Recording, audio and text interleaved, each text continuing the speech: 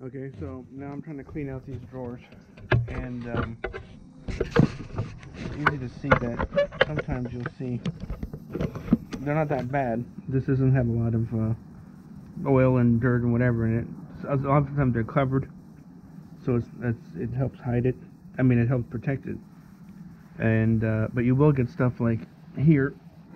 First of all, in the corners, you'll get dirt, which I've sort of cleaned out. Tried to clean out. You know, that's grease, oil, dirt, and I put some soap there. A simple green type of thing. Although this is called purple. If you use this kind of a tool, which I found in a kitchen area, this is for cleaning, I guess, pots and pans or something. You know, you get a tight little brush with a nice little angle for getting into corners, as well as this little pointy, and this is made out of rubber, soft rubber. And then you can use this to get into these little areas, which is almost impossible. I don't know how else you would, you know, get anything seriously scrubbing there. I mean, you could just use the brush, but that's kind of random. You're just kind of hoping it gets where you want it to go. But the brush is a little stiffer, so maybe this will help break up the bigger pieces. And then you go back in with a little pointy thing after the soap has a chance to break it up, and you can combine the two to make it happen. If you care about doing this, you know, some people won't want to do all this, or it won't even not be that bad. This is actually an old box from the 50s. So, and who knows when it was last cleaned, if ever. I have no idea. But I think it was basically used fairly consistently. So, well, I think there was a time where it was stopped being used, but it just sat in a garage, in other words. But when it was in use, at least in the 90s, it you know, was just in the shop, so it was kind of protected and just doing its job. So it's just, this is mostly grease. There's not a lot of rust. There's not a lot of, you know, beat up scrapes and stuff like that. A couple dents, but nothing. It wasn't like left in someone's backyard with a bunch of stuff piled on top of it. So it's actually in pretty good condition. But I figured, you know, I'm not going to want to take all this apart. Once I get my tools in there, I'm not going to want to take it apart just to clean these little corners. So now is the time to do this kind of small jobs, because after it's set up, that's going to be it pretty much for the next who knows how long, 10, 20 years, or until I sell it, if I ever do. But I really like this setup, this tool itself, I mean this box, so I probably will hang on to it.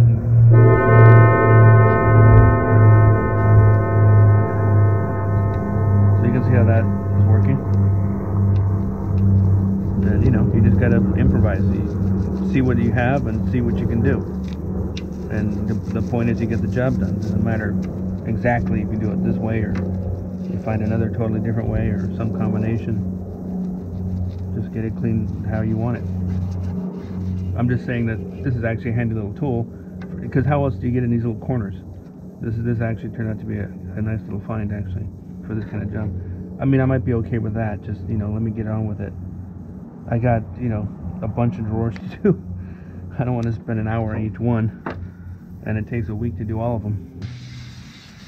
I hosed it out already, but there was a lot of dirt in the corner still. So that's the kind I'm doing now.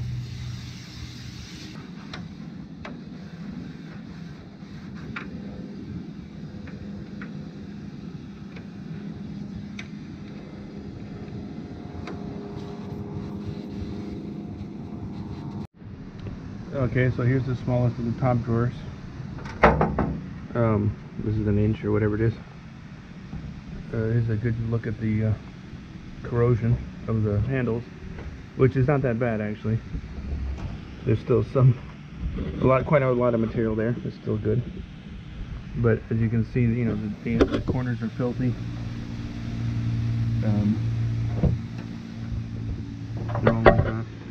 And then the back of this, where people, the dirt collects and no one sees it, you can kind of see the inside edge there maybe, because people reach over the top to pull the drawer out, so you end up with a lot of greasy fingerprint type of stuff there.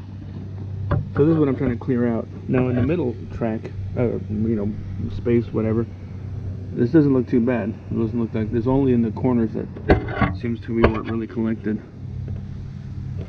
And here, like I said, so this is the top drawer.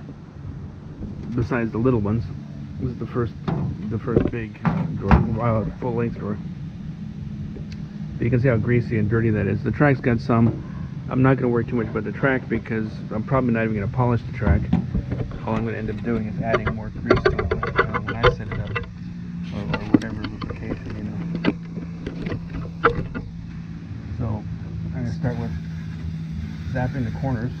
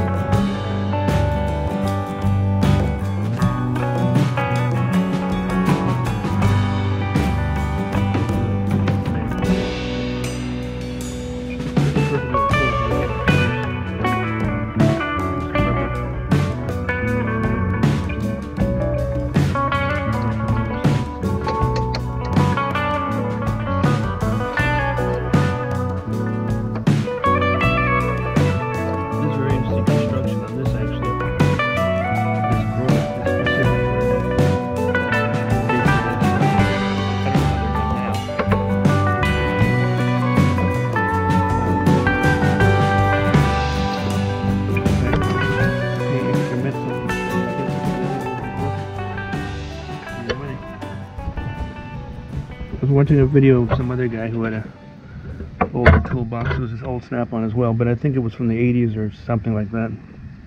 No, he got it, and it was he's had it for about 20 years, and it was like a few years old when he got it or something like that.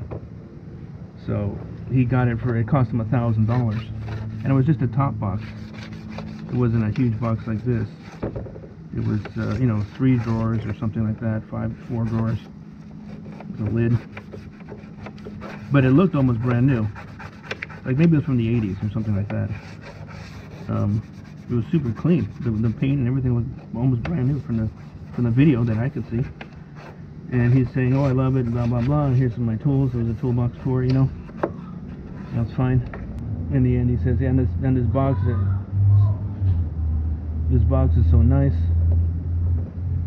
I love it." And some people were commenting, "You spent $1,000 on that? Oh my God, that's so much money, blah, blah, blah." And then I'm thinking about that as I watch this thing, and I start reading a few comments. And I think, what do you mean $1,000 is a lot? I forget, like I said, I forget exactly how long he's had it or when he bought it. But I remember it was $1,000. I remember that part. So I just pulled out the calculator app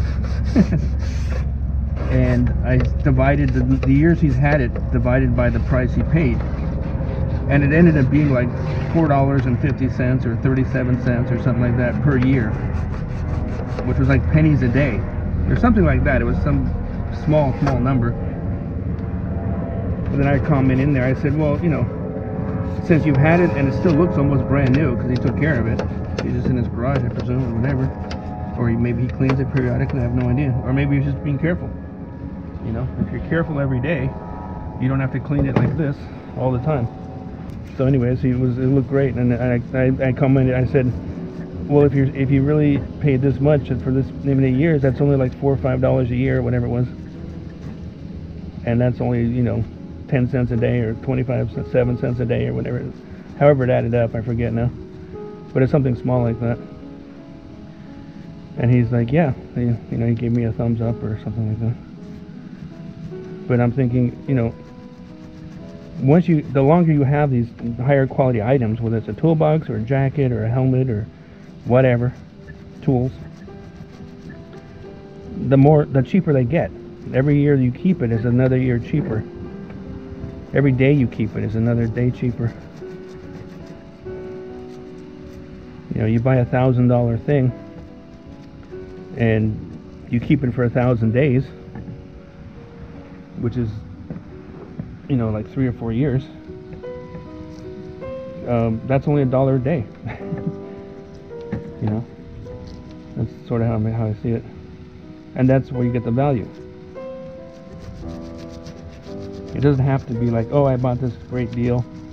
I got all these old toolboxes and it only cost me, you know, $25." And if it's not $25, or let's say, you know, less than $100, it's unacceptable. It's too expensive. It's not expensive, because this thing's been around for decades. It's already proven its quality. It's a survivor. You just want it for free, you know. You don't really want it, you know. Then you don't really want the thing. You just want to see if you can get the cheapest price for whatever. Then after that, you end up selling it. You're so intense on the transaction. You don't really need a toolbox or whatever. You just need an ego stroke. Or you're in business, you know. Obviously, if you're in the business of selling stuff, that's different.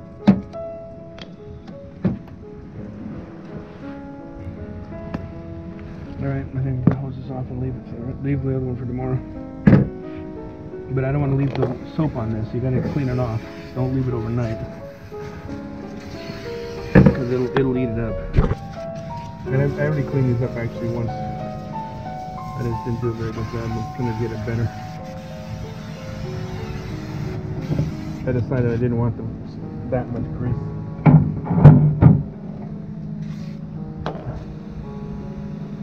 In these corners at the front. Like this was all completely covered. But now it's just a little bit there.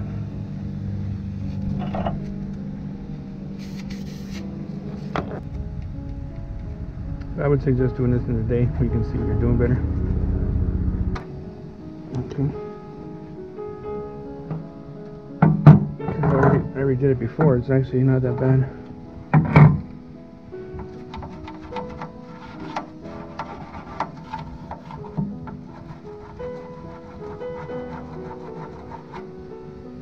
Like I said, I'm going to cover the bottom with drawer liner, so there's no need to really take that off. If someone stuck something there for some reason. But I don't need to worry about it. If you'd want to do this in your driveway or backyard on the cement, you could also like lay it on a towel, a beach towel or something, so you don't ding up the paint on the concrete if you're going to try to save some. I'm trying to be careful, but I'm also not that concerned, obviously. That's an idea. Oops. Sorry. Just hit you in the face with the hose. I mean, it's not that big a deal. Because I'm not making it new. If I was going to repaint it and all that, of course I would care, or the paint was, you know, pristine. But it's already dinged up from all the other years, so what's another 3 dings? Not that big a deal. So here's a smaller drawer, for example, with the shadow. I cleaned this up already, so it's fairly clean actually. I'm not trying to decide if I want to do extra, or it's not really that big a deal. I think it's okay. I don't think I need to get these soaking wet again. So I guess that's it for now. I'll clean up and we'll get back to it later, tomorrow in the daytime.